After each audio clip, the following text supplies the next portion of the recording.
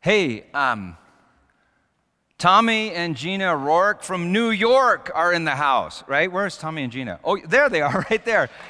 Tommy and Gina have been to like our conferences, and they're like the most faithful people each week. So we like talk on Chew the Fat, which, by the way, you can be a part of if you want to, where we talk about the sermon and stuff on Tuesday nights at 6 o'clock, okay?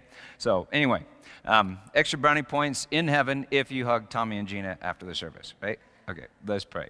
So Father, I pray that you would help us, help me in particular, not to lie about you. It seems incredibly strange that you ask us to even talk about you. And so, Lord, I thank you for your Spirit. So, Holy Spirit, we ask that you would really do the talking and that you would provide sacred filters for the ears of everyone in the room if I say something that's not true about you. But God, I thank you that you like to speak through earthen vessels like us. So I pray that we would speak your word in Jesus' name.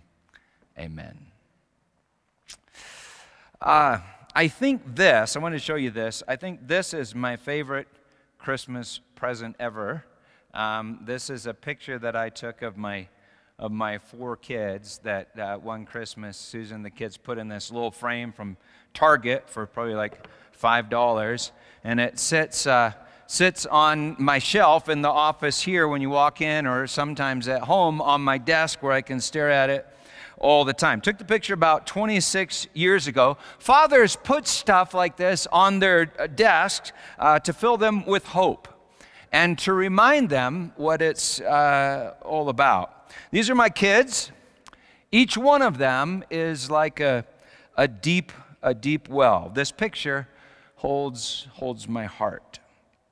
Jonathan, my firstborn, is on the right. No words can fully describe Jonathan. Jonathan feels things very deeply. That can be a trap within oneself, or that can cause you to hang on a cross for others. Jonathan was our youth pastor, here at the church for a couple of years. Now he's a counselor in Seattle, where he works primarily with the indigent population of downtown Seattle. Elizabeth is our second.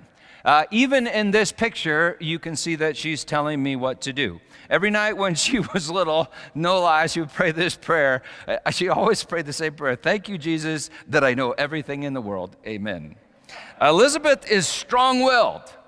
And that's terrifying if that will is turned inward, and yet it's the very image of Jesus when it's directed at others. And that's Elizabeth. Elizabeth is, I think, one of the kindest people that I know. Next month, she's moving home from Chile. A few months later, her husband Francisco is following her, where they will live in our newly finished basement. Rebecca, or Becky, is there in the center. You remember that Isaac met Rebecca by a well, and that's Becky, centered and deep. Becky has a deep concern for justice. That can become a dungeon of self-pity, or it can become a fountain of compassion and salvation when it's focused on others. One night around Christmas, when she was about this age, she put I was just so stressed, Christmas time. I remember I went to say goodnight. She put my head on her lap and she said, you be the little baby and I'll be the mommy. And she patted my heart just rested in her love. Becky's the one who got in the little boy's face. I told you about this a little while ago. Got in the little boy's face at Elitch's. He pretended to shoot me with a toy gun. She got in his face. She said, please don't shoot my daddy. He's the only one we've got and we love him very much. Becky's the friend you want when the whole world is shooting you down. Coleman is the youngest, being cared for in this picture by his older counselor brother Jonathan, while Elizabeth tells me what to do and Becky is lost in her own world with a stuffed elephant. Coleman may be the toughest person I know. He's the one that fell off the cliff like 70 feet in Utah last summer. When Coleman was little, he was nearly impossible to discipline. I mean, it was impossible to hurt him. He had like a Teflon behind. I don't know what was going on there, but Coleman's a warrior, which of course is wonderful as long as you're involved in the right war. Coleman's newly married, working on a PhD in geology. I think he wants to be a dad. I'm convinced that Coleman would die for me if need be. and not even think twice about it. He's a warrior with a very tender heart. This is a picture of the 4 kids on vacation about 12 years ago in Glenwood Canyon. This is the last picture that I have of all of us together in one place. We took this in the parking lot at the lodge near Grand Canyon at Coleman's wedding a couple days, or the morning after he was married. Well, when I see them in a picture like this, or even in a picture like this, I also see them like this.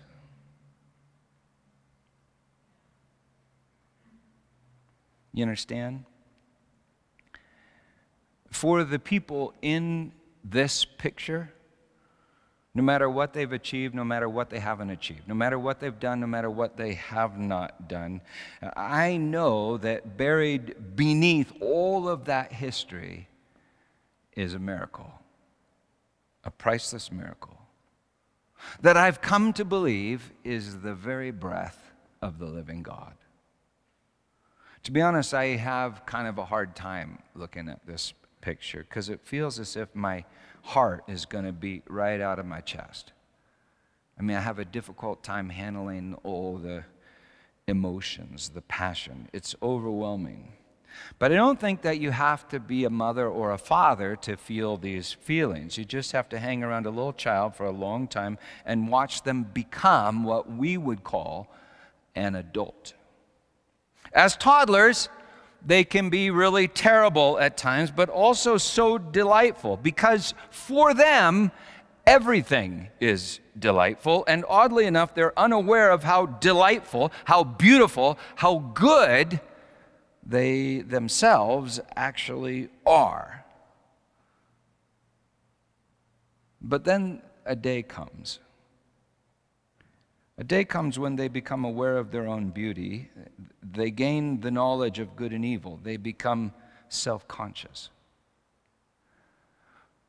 So instead of simply being good, they try to make themselves good, and ironically, that can make them quite bad,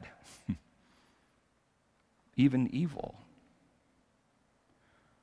I mean, if you're a parent, you probably remember an age at which your child stopped simply expressing themselves and felt the need to prove themselves.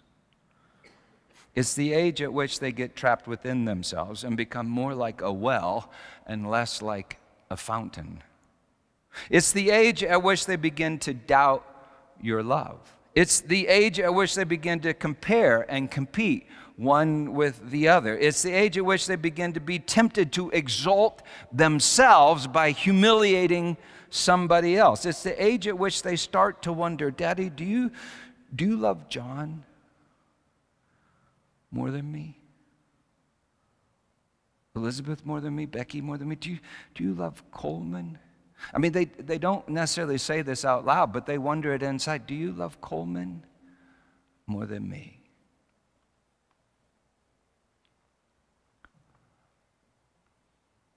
And this is the really weird thing about being a father. When I reflect on it,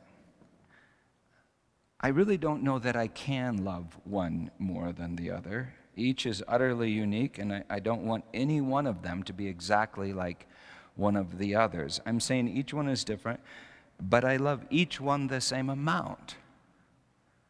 And that's with all that I have and all that I am. Weirder still, if at a particular time I do feel more love for one than for another, it's usually when that one is hurting more than the others. And usually that hurt is self-inflicted. It's when they've trapped themselves in dungeons of self-pity, shame, and fear. It's then that I most want to find them there and go sit with them there in the dark at the bottom of their well. And weirder still, when they share those dark places, pits, and dungeons with me, I'm deeply grateful. And then those dry wells are often transformed into fountains of living water. The stories are just, too personal to tell in a place like this. But I think you know what I mean. is pretty much what every movie ever made is all about. It's the miracle of grace, love suddenly welling up from a broken heart in a dry place like a fountain that becomes a river of life. Now, there are those that would say to a father, that's dangerous. That's weak. In fact, that makes you a bad father. It means that your children can just sin and your grace will abound all the more. It means they have power. You give them power. You give them power to like nail your heart to a tree and walk away. It means that they have no need to fear you. And now this is the place where it really gets weirdest of all. In one sense, the people in this picture need to fear me more than anyone else in all the world. And why is that? It's because I will not leave them alone.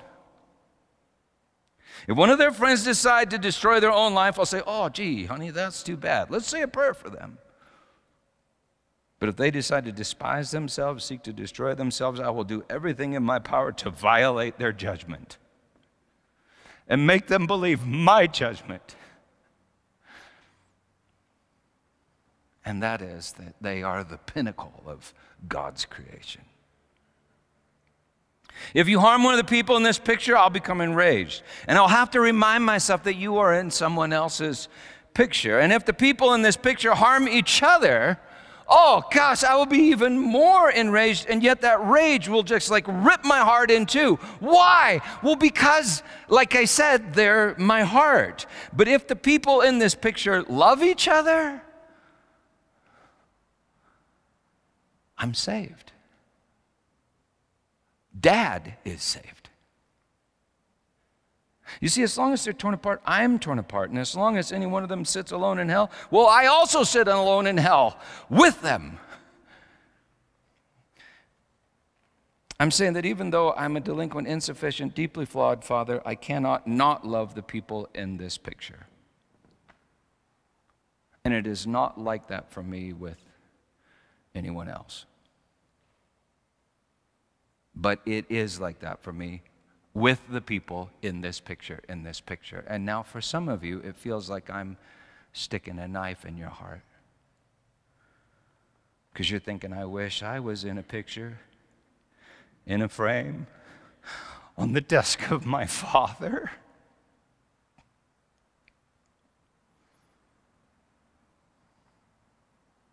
Well, you are. John chapter 4, verse 3. We preached on this passage last week, and we focused on the topic of worship. This week we're going to focus on a different topic, but I hope you remember absolutely everything that we said last week right now. Okay? John chapter 4, verse 3. Jesus left Judea and departed again for Galilee, and he had to pass through Samaria. So he came to a town of Samaria called Sychar, literally drunk, near the field that Jacob had given to his son Joseph. Jacob's well was there. So Jesus, wearied as he was from his journey, was sitting beside the well. It was about the 6th hour. A woman from Samaria came to draw water. Jesus said to her, give me a drink. For his disciples had gone away into the city to buy food. The Samaritan woman said to him, how is it that you, a Jew, ask for a drink from me, a woman of Samaria? For Jews have no dealings with Samaritans. Jesus answered her, if you knew the gift of God and who it is that is saying to you, give me a drink, you would have asked him, and he would have given you living water. The woman said to him, sir, you got nothing to draw water with, and the well is deep. Where do you get that living water? Are you greater than our father Jacob? She claims that Jacob, that is Israel, you know, Israel and Jacob are the same person. She claims that Israel is the father of the Samaritans. And Jesus is a Jew, and he doesn't argue with her. She says, Jacob gave us the well. and drank from it himself, and did his sons and his livestock. Jesus said to her, everyone who drinks of this water will be thirsty again, but whoever drinks of the water that I will give him will never be thirsty again. The water that I will give him will become in him a spring of water welling up to eternal life. Normally, water goes down our gullet and into our belly and sits there like a well, but Jesus promises to reverse the flow. Give her water from inside the temple of her own soul that turns a well into a fountain. The woman said to him, Sir, give me this water that I will not be thirsty or have to come here to draw water. Jesus said to her, Go call your husband and come here. The woman answered him, I have no husband. Jesus said to her, You are right in saying I have no husband. For you have 5 husbands, and the one you are now with, number 6, is not your husband.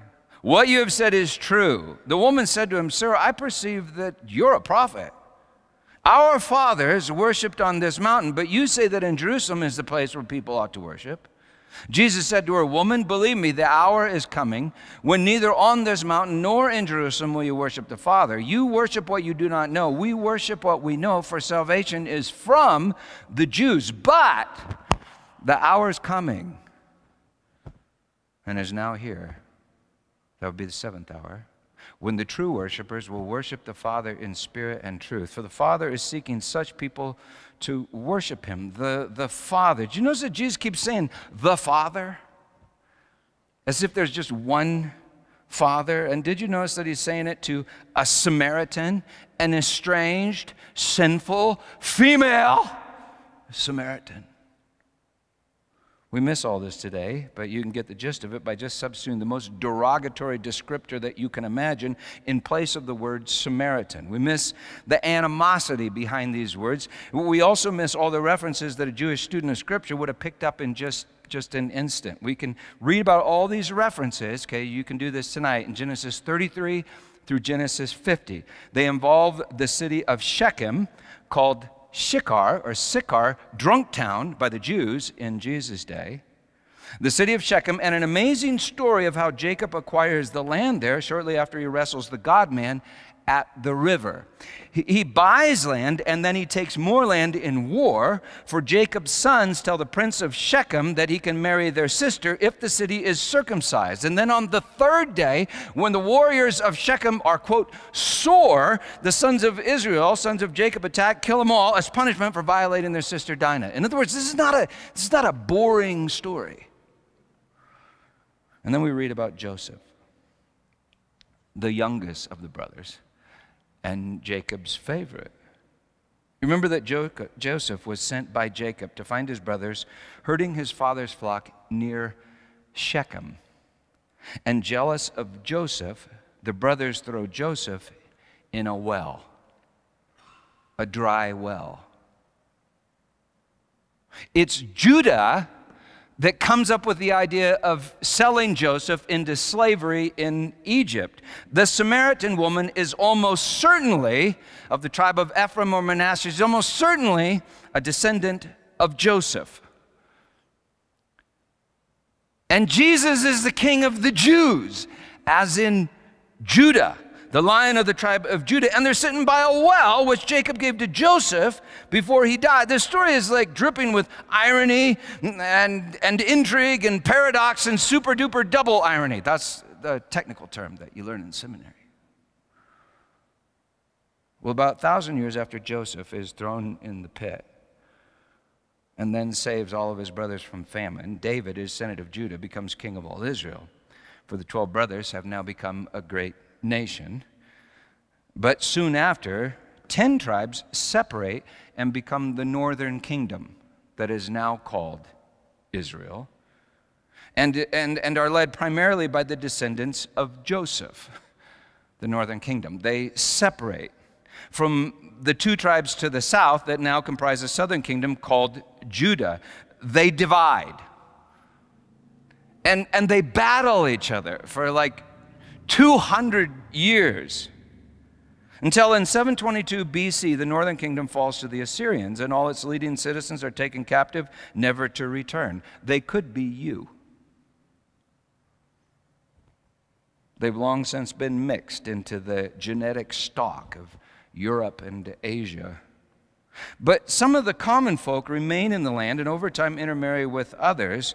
To this day, you can still find these people on Mount Gerizim over in Palestine. To this day, they're known as the Samaritans. 150 years later, 586 BC, the southern kingdom of Judah also falls. Its leading citizens are also taken into captivity in Babylon, and yet they return 48 years later under Cyrus. To this day, they're known as the Jews. But ironically, they're not actually Israel, or all of Israel, I should say. And God's promise of return is to all Israel. That's all Israel, including the dead, the dry bones buried in the depths of the pit. And my point is that the whole Bible is like this outrageous family drama. And now Jesus is acting like this despised, estranged Samaritan woman belongs in the picture on the Father's desk. And of course she does. She's like the great-great-great-great-great-great-granddaughter of Joseph. But now this is what's utterly scandalous about Jesus. He not only acts as if the hated Samaritans belong in the picture on the Father's desk. Jesus acts as if everyone that's anyone is already in the picture on the Father's desk. Not just Judah, but Joseph. Not just Jacob, but Esau. Not just Isaac, but Ishmael. Not just Abel, but Cain. Not just Jesus, but you. Jesus believes there is one God and Father of all, who is over all, in all, and through all, as St. Paul puts it in Ephesians chapter 4. And so when Paul speaks of adoption, huiothesia, literally to place his son, he's not saying that God at one time was not your father. He's saying that at one time God your Father did something so that you would believe he is your Father and you are his beloved son or his beloved daughter. And what God did was send the Spirit of his only begotten Son into your heart, crying, Abba, Father, Dad. In the previous chapter of John, Jesus refers to himself as the only begotten Son of God. Right after he tells Nicodemus that we must be begotten of the Spirit, begotten from above, which clearly implies that not only is God our Father, but we must also be the very body of God the Son, which means God is our Father just as God is Jesus' Father. And Jesus makes this all just abundantly clear when he commands us and a crowd of non-Christians on a hillside to simply pray, Our Father. The Father of Jesus is your Father. And when you say, Daddy, Father, it is the Spirit of Jesus given to you from behind a veil in the temple of your soul that is now rising up your windpipe and doing the talking.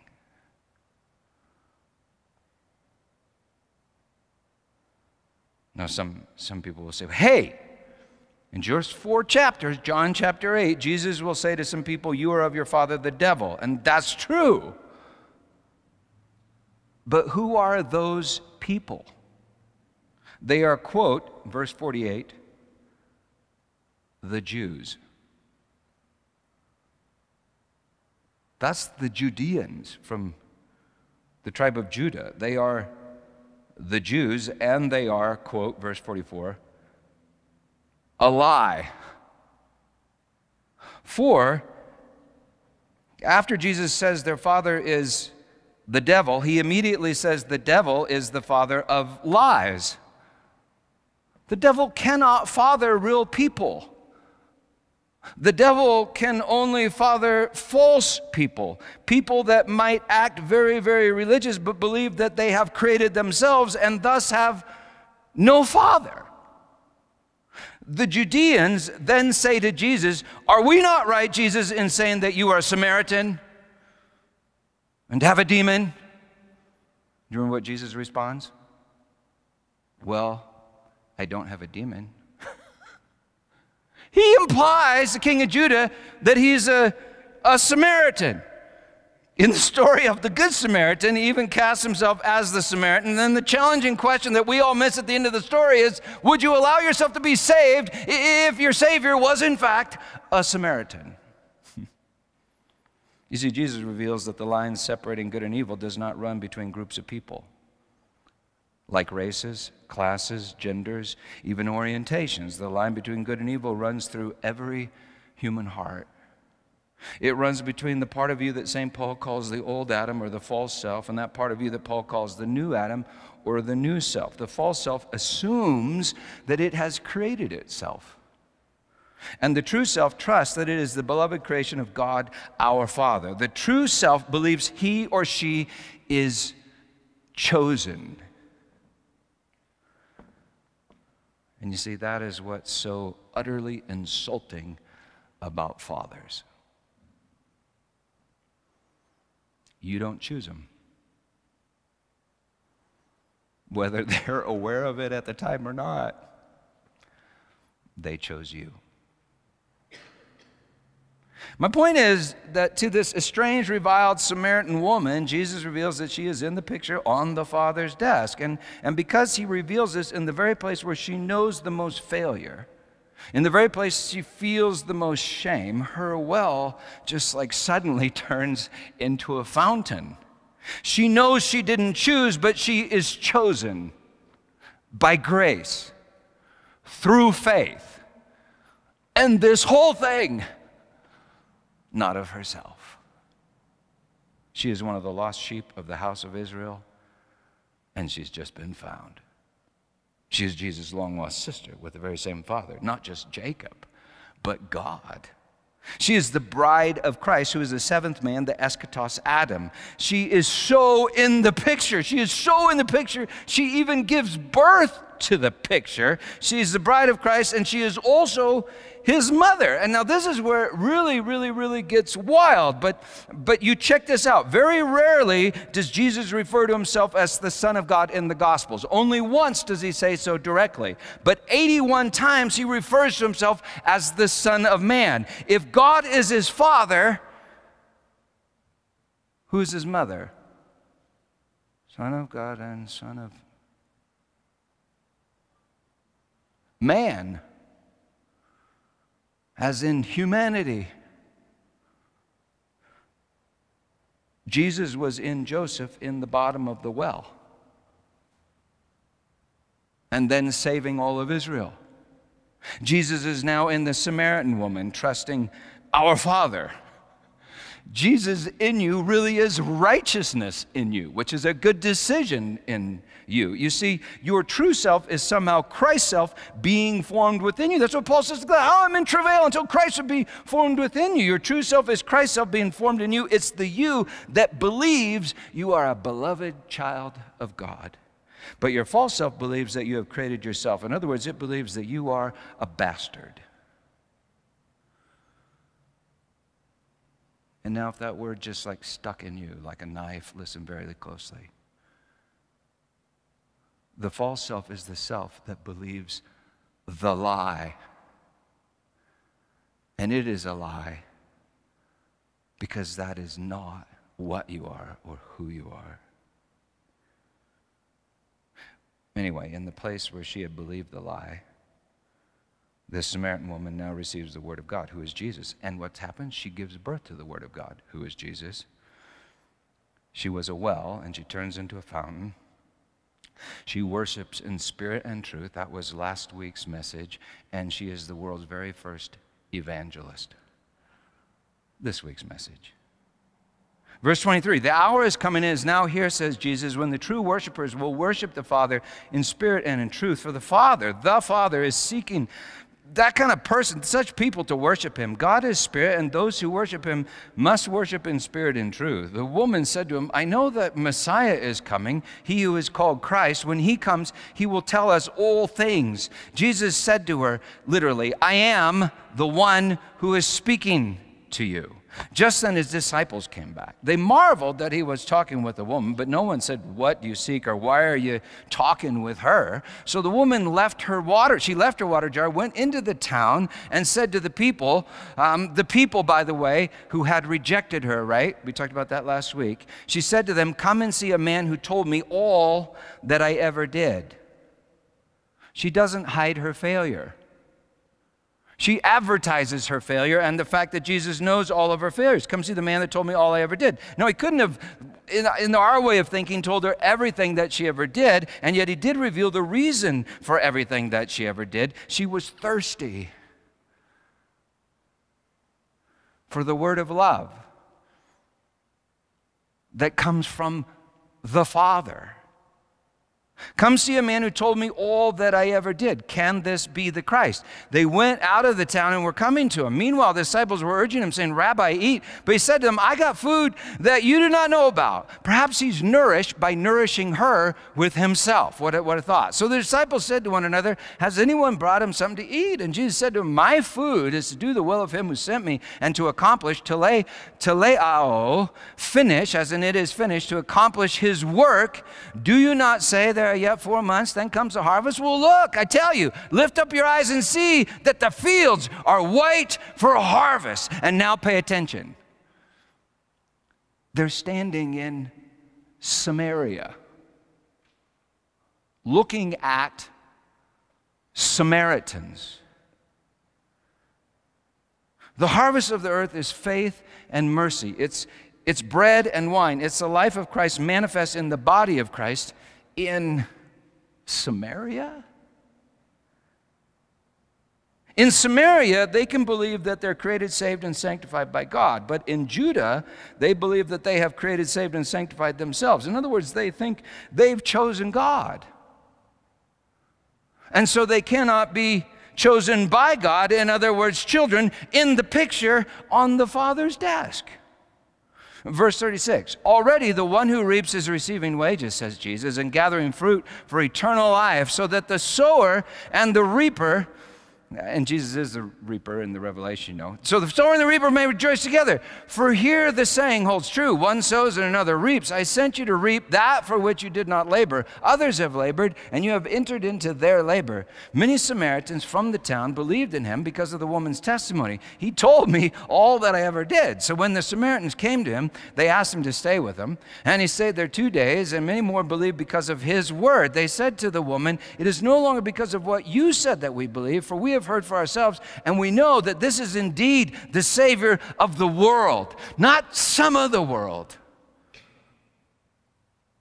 The world. So like I said, this Samaritan is the world's very first evangelist. You know, in Judah, you check this out, Jesus will still command the folks to keep his identity a secret. But in Samaria, they're ready for the good news. You see, some people think that the good news is bad news if it means that people that they like to judge are also in the picture on the Father's desk. But in Samaria, they've been to the bottom of a well, and now they're totally cool with Jesus being the Savior of the world, the whole world. To them, that's good news. Euangelia is Greek for good news. It's also where we get our English word evangelism. I think I used to hate doing evangelism because I was beginning to realize that the so-called news was bad. And not even news, but something more like a bribe or a threat. I think I also felt that when I shared this so-called good news, I was actually lying about God and about the people I was speaking to and about myself. I have been trained to tell people that they were not in the picture on the Father's desk. And so they were subject to the Father's endless wrath, unless, of course, they trusted my word and made a choice that would land them a place in the picture and so save them from God.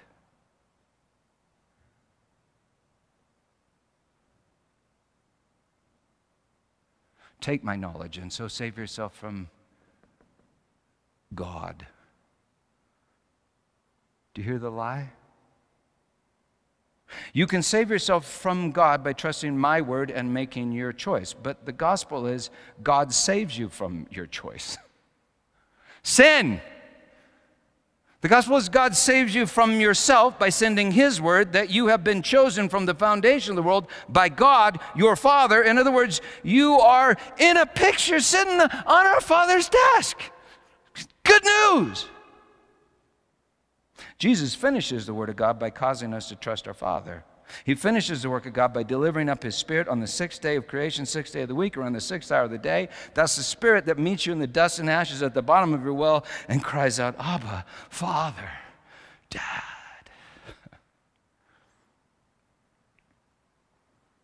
Now we're out of time. And I wanted to talk about racism, social justice, most of all, principles of evangelism all drive from this text, but I don't think any of that is really necessary.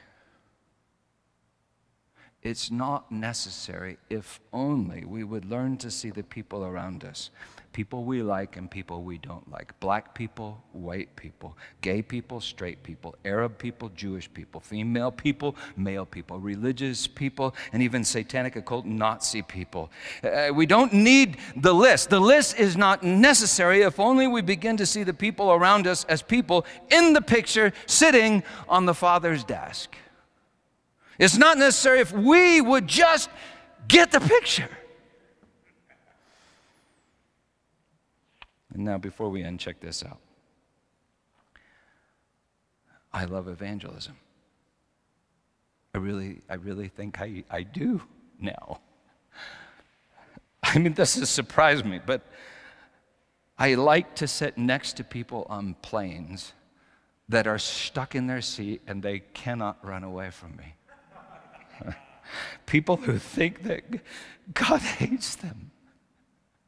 People that think they have just failed, one too many times. People who think that God could never forgive someone on their sixth marriage or sixth abortion or sixth indictment on the sixth day at the sixth hour. I love to sit next to people like that and say, hey, our Father, your dad and my dad, he's got a picture on his desk.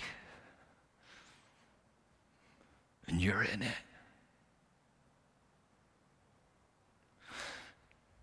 And could I just tell you why I think that's true? And then I usually tell them about the time that God revealed the reason for everything I've done. I tell them about the time he showed me how I had gone into the ministry because I hated the church. I tell them about my sin.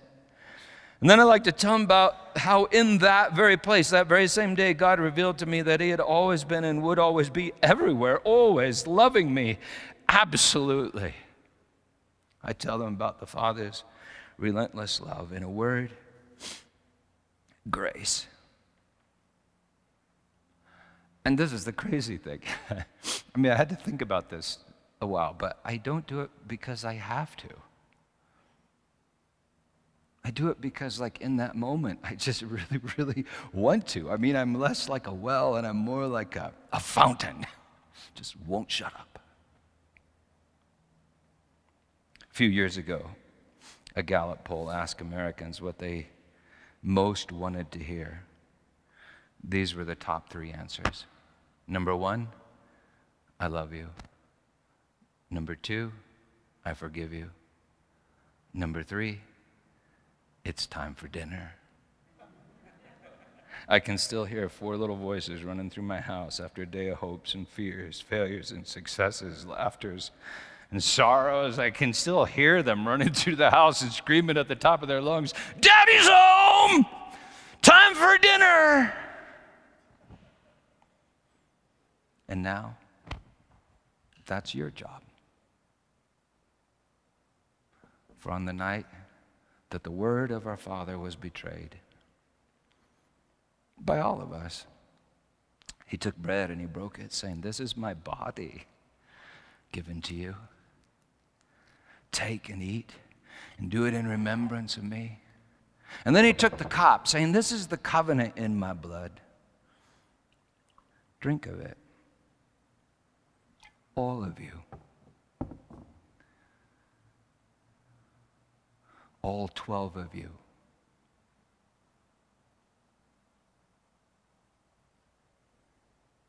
It's time for dinner."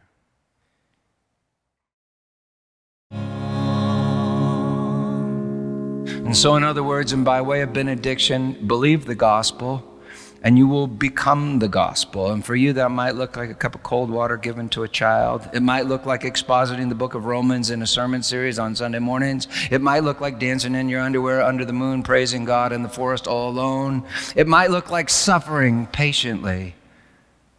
But it will be the word of the Father rising up like a fountain from deep within you and giving life to the world. In Jesus' name, amen.